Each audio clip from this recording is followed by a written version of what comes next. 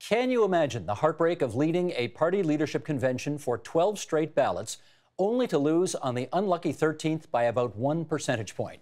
That was Conservative candidate Maxime Bernier's fate this past Saturday night as Saskatchewan MP Andrew Scheer passed him on the final ballot of the night in an exciting convention to replace former party leader and Prime Minister Stephen Harper.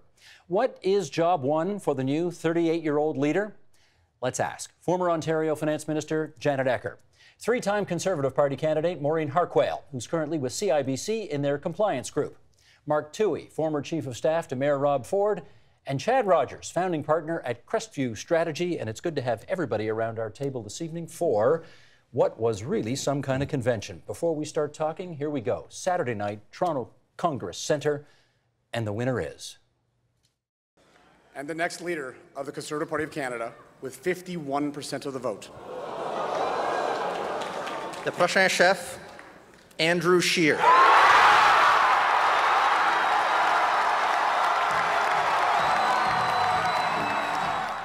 You heard the oohs and ahs from the crowd at how close that victory was, but let's go around our table here and find out how comfortable you are with what Conservatives have done. Janet, what do you say? I thought the convention came to a good end, as it were, because I think Scheer, he'd run a good campaign. He has been very clearly telegraphing one of the critical issues for any new opposition leader, bringing the party together. And his, when you look at everybody who sort of signed in, as it were, on their second ballot, third ballot, whatever choice, he brought the big tent together. So I think for the party, it's, and he's kind of cute, he smiles nicely, and that's not a bad thing either. They used to say that about Justin Trudeau, and you guys said it quite critically when it was said about him. No, but Andrew says he's going to keep his shirt on. Yes, he does say that. Did you vote? Yes, I did, actually. I mailed mine in. Want to tell us who you voted for? No. Okay. Asked and not answered, and that's right. allowed here. Okay, Maureen, what do you think of the choice? Well, you know, for me as a past candidate, it was really about 2019 and whether I'd be comfortable putting my name on a ballot with the new leader. And I'm very comfortable with Andrew Scheer. He was in my top four, so let's see what happens going forward. More on this top four business later, because this was a convention where you could vote for 10 candidates at once. Yeah. I don't know that many did, but you could. Anyway, okay, Mark, what do you say? I think this was the karma convention. And there were a couple of candidates that had bad karma. Maxime Bernier led for most of the ballots, but he had been acting as if he'd already won. I think karma taught him a lesson, and Andrew Scheer was the nice guy throughout the whole race.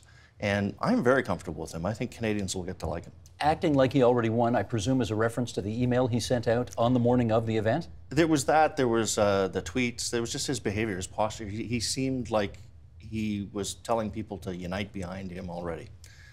The email on the day of, just for those who missed it, was basically get on board before it's too late. Or, I mean, it had a kind of an or else feel to it among some people. Did you vote at the convention? I did. I voted for two people. Who'd you vote for? I voted for Aaron O'Toole and Chris Alexander, only because they're the only ones that I really know.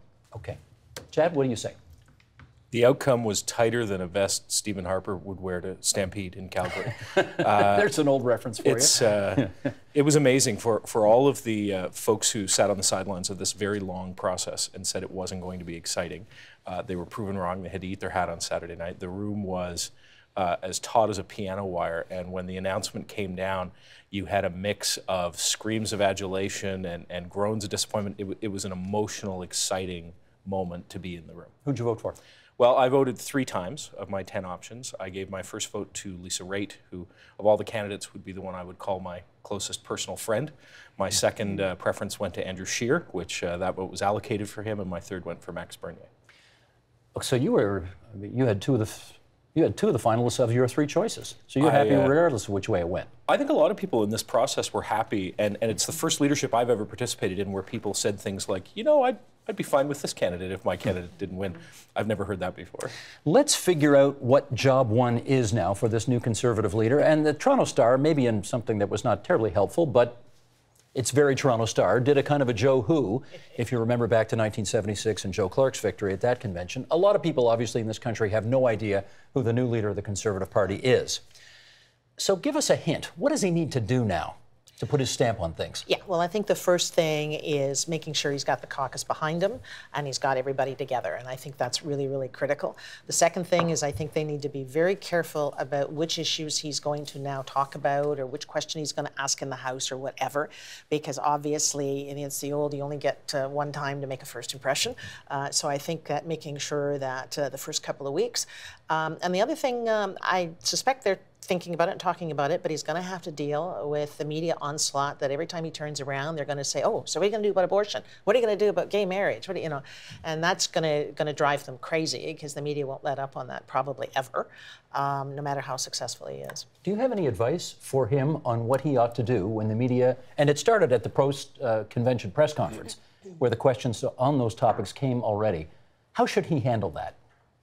Well, you know, I think he's got to turn it to what his focus is actually going to be. If he's going to stick with the economic issues and the fiscal issues, then really that's where it has to be, and he's got to continue to send that message to open up those Pandora's boxes, fatal for him. Fatal. So he should take the same position Stephen Harper did, which is to say, we'll have that in our party, but no private members' bills on those issues, that kind of thing. Well, I get the sense from Andrew is that there's going to be perhaps a little bit more openness in terms of discussion within the party and within the caucus. But, you know, I just don't get the sense that he's going to literally open up Pandora's box on those kinds of issues. Mark, what's job one for Andrew Scheer right now? I asked a number of the leadership candidates that very question on the weekend, and without exception, they all said unity, bringing the party together. Having said that, I don't think the party has a unity problem. I mean, I think most members are happy with the result because Andrew Scheer, nobody doesn't like Andrew Scheer. You know, he may not have been your pick, but nobody dislikes him. So I would say that the first big issue, he's going to talk to caucus today. I think he'll have them on side. He's one of them. They elected him the speaker. He's a popular guy. I think it is to find out what his message is going to be, to figure out the answer to that question, then to get out and start meeting Canadians. The one question, though, the one issue, though, is you're right. Everybody likes him right now.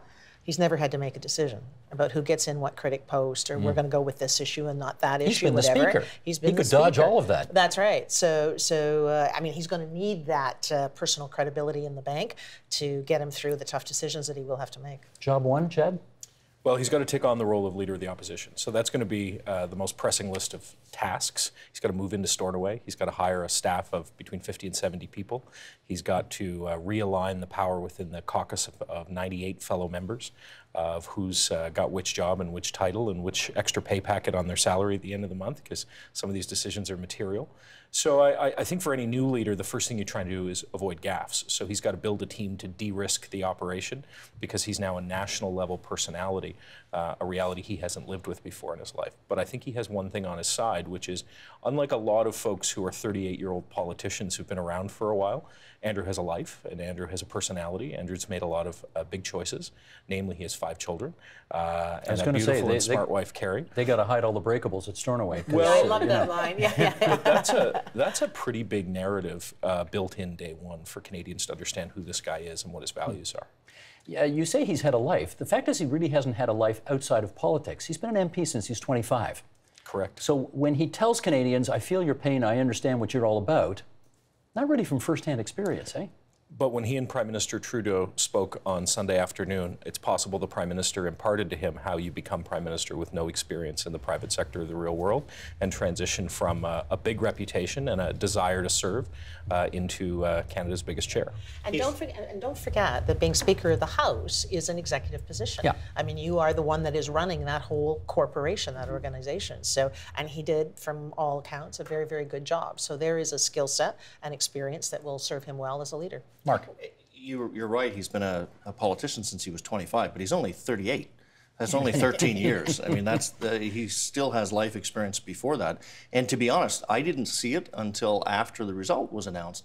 But the little YouTube video that his campaign put out with him and his family is brilliant. And I think if he can get Canadians to see that Andrew Scheer, I think Canadians will like this guy. Maureen? You know, I think for me it's going to be about how he deals with the leadership candidates that were, you know, up against him, and what is he going to do with Maxime Bernier and you know, Kelly Leach and Lisa Raitt, and he really has some factions within his caucus now that he has to deal with. And who gets which critic portfolio will be, I think, a very interesting puzzle that he has to work on. Who should be deputy leader? I think he has to offer it to Bernier.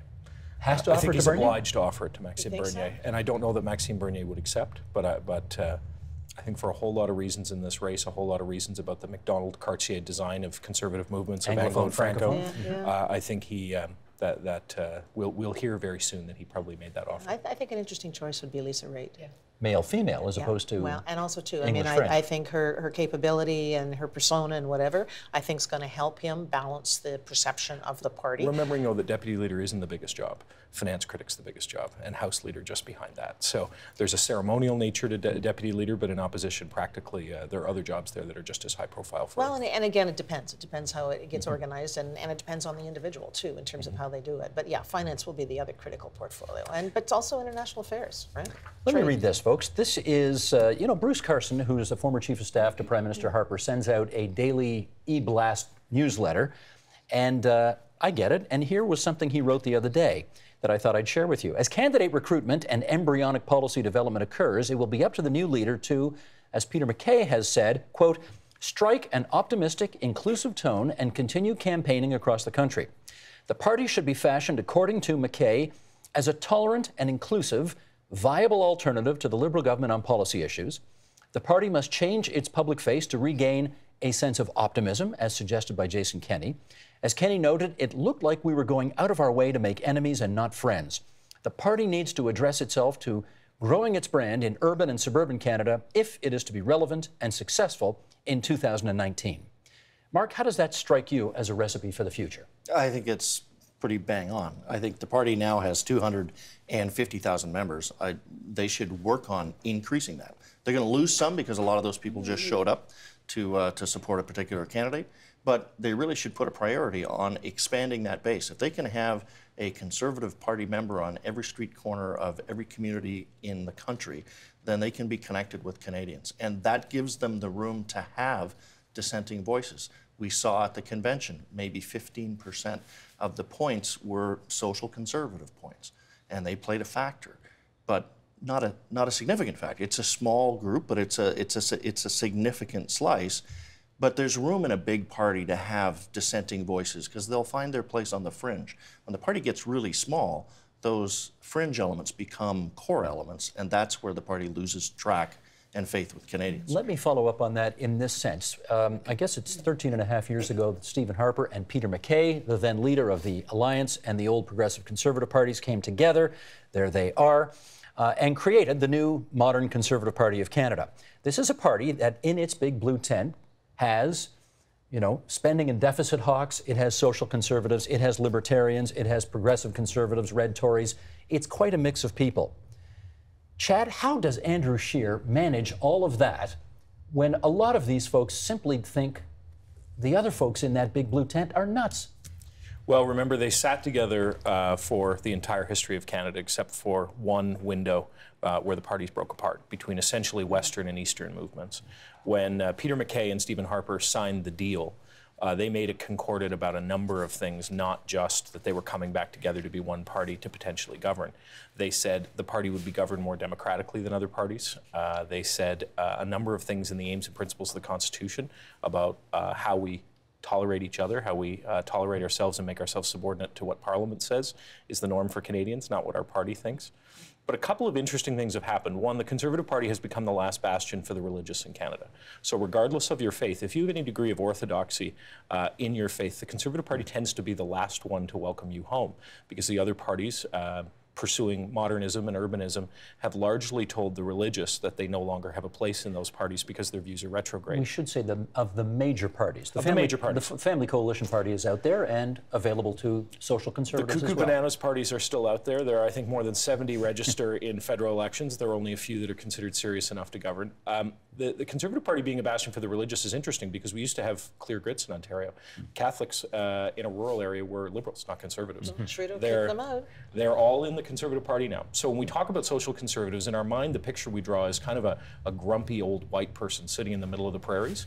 In this race, voting for Brad Frost, they were Chinese Canadian, first or second generation.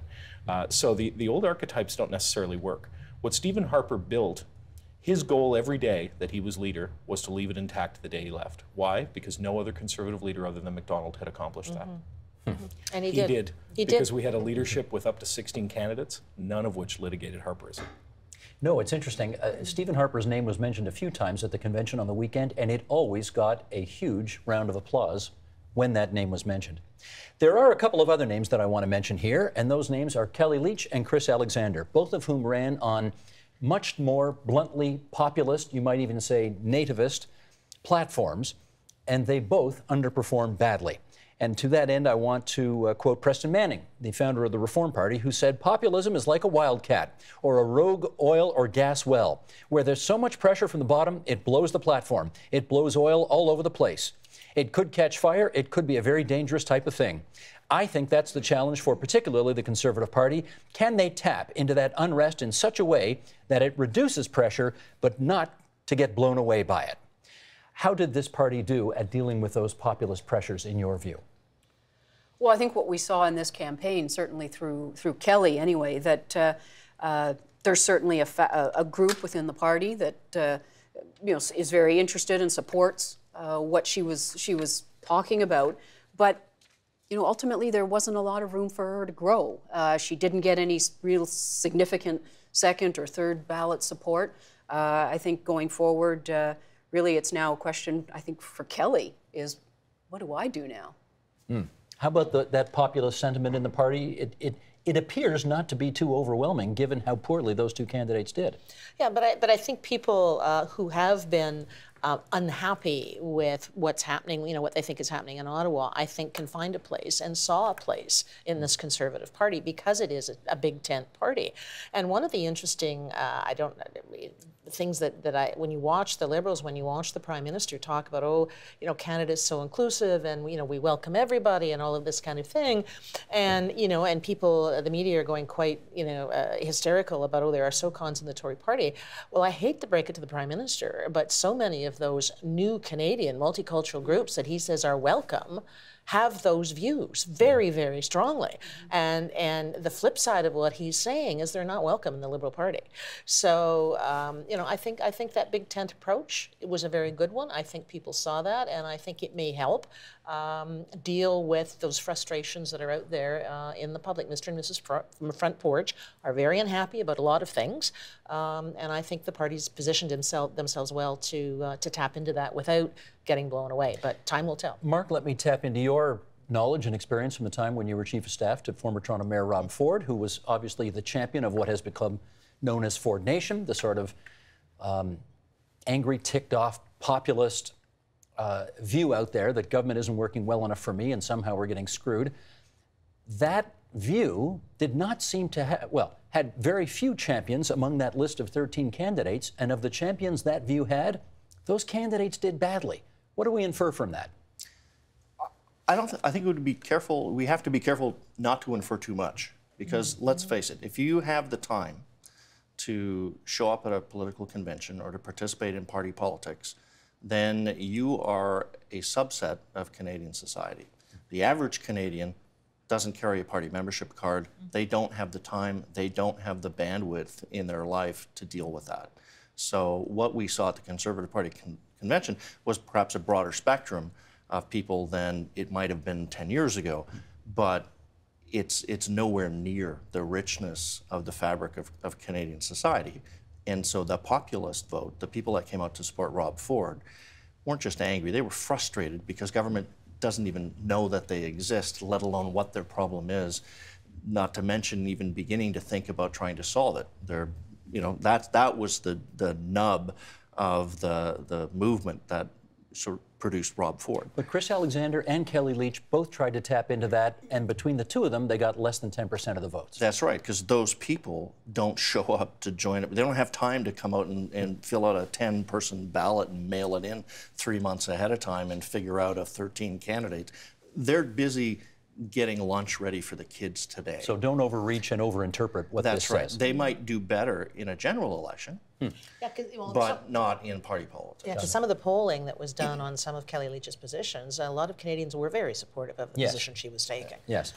Well, let's take, I mean, it's quite, I suspect most of our viewers have not actually seen the final list. And Sheldon, I'm going to ask you to bring this up, and let's leave it up for a while, because I want to go through this. This is what, after the 13th round, the ballot sort of looked like. And I say sort of because the fact is that there were 12 rounds of voting before this, and after each round, the lowest person had to drop off. So if you go to the bottom right-hand corner of that list, Deepak Oberoi got the fewest points. He was the first to drop off, followed by Andrew Sexton and Rick Peterson. Kevin O'Leary, even though he was actually technically not a candidate because he dropped off, they couldn't get his name off in time, and he actually did get more votes than those other three. But there you see Chris Alexander, who got fewer than 2% of the points available. Stephen Blaney, Lisa Raitt with a very, a low showing, which a lot of people didn't expect. Kelly Leitch, again, with another bad showing. Pierre Lemieux, who was a social conservative candidate. Michael Chong, a red Tory. Brad Trost from Saskatchewan. He ended up in fourth, entirely on the strength of social conservatives who supported him. As it turned out, Erin O'Toole's supporters were, if you can use the old language, the kingmakers in this kind of thing, because it came down at the end of the day to Scheer and Bernier, and Scheer passed Bernier on the 13th ballot. What I want to get, and Chad, I want you to start off on this. Let's get a better understanding of how this process actually worked, because this is not a delegated convention where people elect delegates to go to a convention, they have the first ballot, and then they announce the results, and then there's arm twisting in between and so on. Everybody who got a ballot voted all at once for as many as 10. How does it work after that? Well, this process has been used for the second time now. It was the same process that elected Stephen Harper in 2004. We just forget about it because there were only 3 candidates at that time: Stephen Harper, Tony Clement, and Belinda Stronach. The preferential ballot and the ranked ballot system, even the notion of a mail-in ballot is actually in the constitution of the party. You cannot negotiate this reality of an inclusive small d democratic system. It comes from the legacy of the old Reform Party, and it was meant to defeat what they saw as the deficiency of the old Progressive Conservative Party. Too many deals, too many elites in charge, too many brokered conventions. So while lots of folks in TV and media have said, look, we love an old brokered convention because it was such great television, this process is too technical, too boring, too complicated. Here's what the process does. It allows every single member who wants to participate not only to cast a ballot, but to control every possible outcome until the leader is elected. You got a ballot. We've got a sample ballot here. This is the Which camera should you show this to? Camera 1, just show it up to camera and hold it still. So you've got up to 14 names to choose from, and you've got the opportunity to make 10 marks on the ballot. So it doesn't look like the one we see when we go into the polls during a general election. In this case, you mark your preferences 1 to 10 in each of these columns, left to right. You can mark just one preference if you like. You can mark all 10, though you have to mark it correctly, and I think that was a challenge for a few folks, as these things always are when we're not familiar with them. What is the story of this ballot? Well, remember that as each candidate drops off, their points, not their votes, their points are reapportioned. Why do we have points? Well, because the party also decided when it was formed in 2004 to weight ridings, because every riding can only return 1 MP. So they said no matter how many voters exist in each riding, the ridings themselves have to be equal. So all of those votes are converted into 100 points. You have to get 50% plus 1 points to win. That's why we have so many successive ballots. So what happens? Well, in this race, remember, there's not very much movement as you drop off the people on the bottom of the ballot. Why? Because they have almost no points to reapportion. So this was always a race that was going to have all the movement in the last couple of sorts. The question was, how many sorts were we going to have to go to? For those of us who were watching it closely, I had anticipated the middle candidates, the candidates that were between number 4 and number 8, were collectively going to have more points. I thought they were all going to do better individually, even if they weren't going to win. So I thought we might even see a stutter step where we'd get people pull into the lead and come back. It turned out those middle candidates, their voters had decided in the last month, once the ballots were in the field, to vote for frontrunners. The ballot that we saw in the first sort was one where a lot of people, for instance, Ontario voters that I think were with Kelly Leitch originally, or with other candidates like Lisa Raitt, consolidated around Erin O'Toole. I think that candidates from the Quebec faction and various of the Western candidates decided to consolidate between Scheer and Bernier because the ballot had that look about it once we were done. I'm obviously making a guess there. That's sure. Now, that's the process. Maureen, you were there. You've told us that you marked your ballot for 4 different candidates? I actually marked for 3. You marked for 3. Yeah. So you did not avail. In fact, almost everybody I spoke to did not avail themselves of all 10 choices. They went in there with an idea to vote for 2 or 3 or 4 or 5. As a process, as a way of choosing a new leader, did it work for you? I think it did. I mean, overall, it's one of those things. Maybe obviously for me, Aaron O'Toole was my number 1. You know, it didn't work out for Aaron, but at the end of the day, the outcome was pretty much where I wanted it to be anyway. So I guess, you know, did the process work for me? Yeah, it did. For sure, it did. I suspect perhaps for some of the people in Maxime Bernier's world, perhaps not so much. Is it a problem, Mark, in as much as every riding is worth 100 points? So it's not necessarily the candidate who got the most votes overall that won, but the most points, which means, of course, 50 votes out of 100 in one riding is the same value as 2,500 votes out of 5,000 in another riding. Anybody have any problem with that? Yeah, some people will, the loser. But we've never elected people in Canada on a popular vote system at the federal level. I mean, it's always been representative. You know, each riding elects a representative. I'm not sure that 50 out of 100 actually does have the same weight as 2,500 out of 5,000, because I think they have a limit, don't they? No, it does, doesn't it? Is it purely? Okay, Yeah. because the provincial one, there's a sliding scale. If Yeah. you have fewer than 100 members, you don't get 100 points. But I don't think there's a big issue around that, quite frankly. Where I find I was disappointed is that I really don't care about the ranked ballots. It's as good a system as any, but I think it fails us when you have 16 candidates. Because my ballot, for example, had O'Toole and Alexander marked on it. So my ballot wasn't counted in the final round because I was out of play. Right. Now, social conservatives also voted, if they were following the direction from their sort of ideologue leaders, they voted for Brad Trost and Pierre Lemieux and no one else. So they were in the running up until the second to last ballot, where Brad Trost placed 4th. But then if none of Brad Trost's supporters chose anybody else except Pierre Lemieux, all of their ballots were thrown in the garbage. And so we don't know how many of Aaron O'Toole's voters moved to Andrew Scheer compared to how many of Aaron O'Toole's voters picked none of the above and therefore just weren't counted. And I think we should, because at least I think the leader should, because there were 141,000 ballots cast in round 1. Deepak Oberoi, who fell off the first one, did poorly out of 141,000. But how many ballots were actually counted at round 13? That's what I want to know. We don't know the answer to that, do we? We don't. And I'd be interested to know, because if I was the leader, I would really want to know, because I would really want to know how much support I truly have. If I can be counterintuitive on that, the advantage that revealed itself to me of the preferential ballot is that it's a great shock absorber. So in a traditional race of 2 or 3 candidates, if you're someone who believes that abortion is wrong, and there's a constituency of people who that is a moral belief for them, that is cornerstone to their identity and usually their faith. In this race, they didn't have to hide. They didn't have to do a secret deal. They didn't have to bully one of the candidates into sort of shamefully supporting them to get their votes in the background. But his point is, if that is the sine qua non issue for you, and if you voted for a candidate who believes that, and then that candidate goes home and you have expressed no other choice except that candidate that you went to dance with, right. Your voice did not get heard at the end of the day. I think a social conservative would disagree, because social conservatives don't demand to win, they demand to be heard and respected.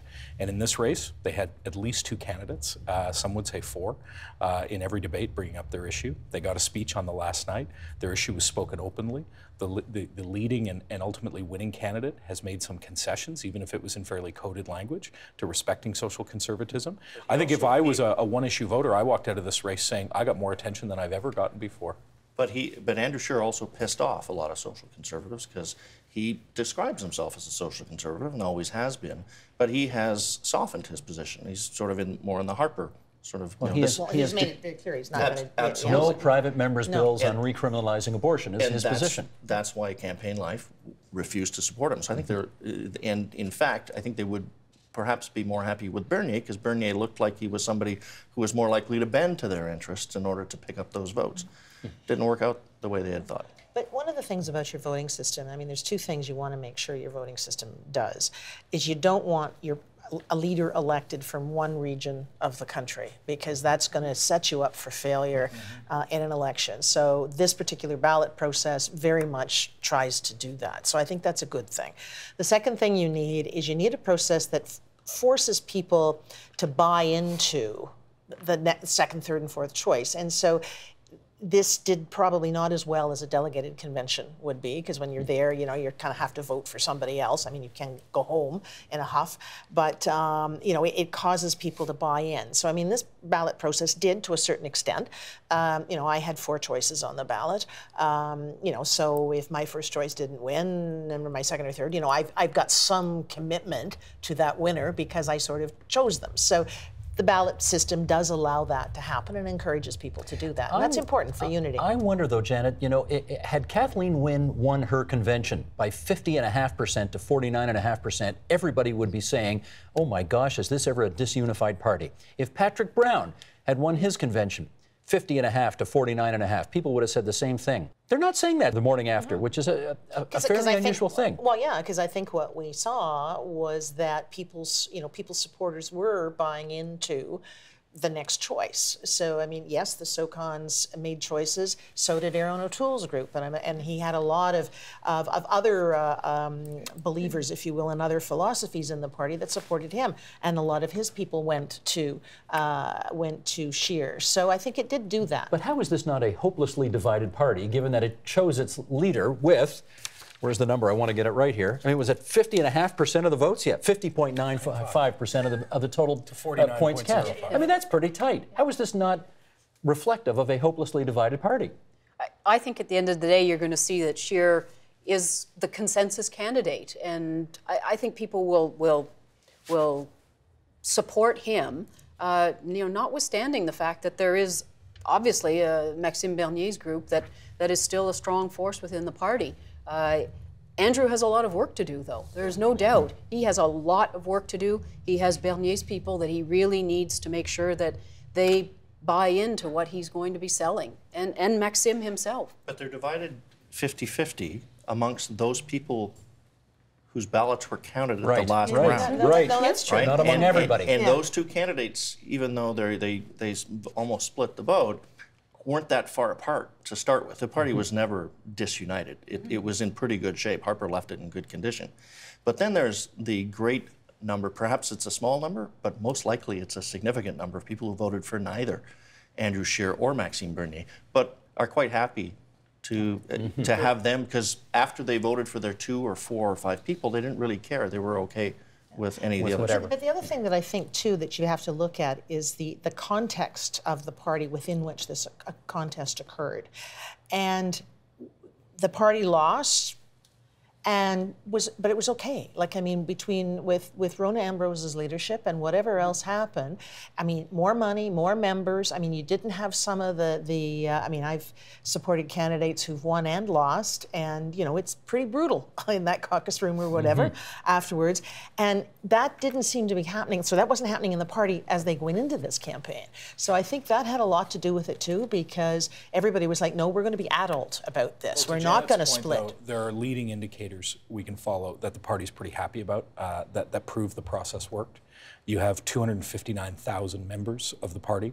3-4 years ago, the Liberal Party was telling people the paid membership model was dead in Canada and couldn't be used to engage or mobilize people.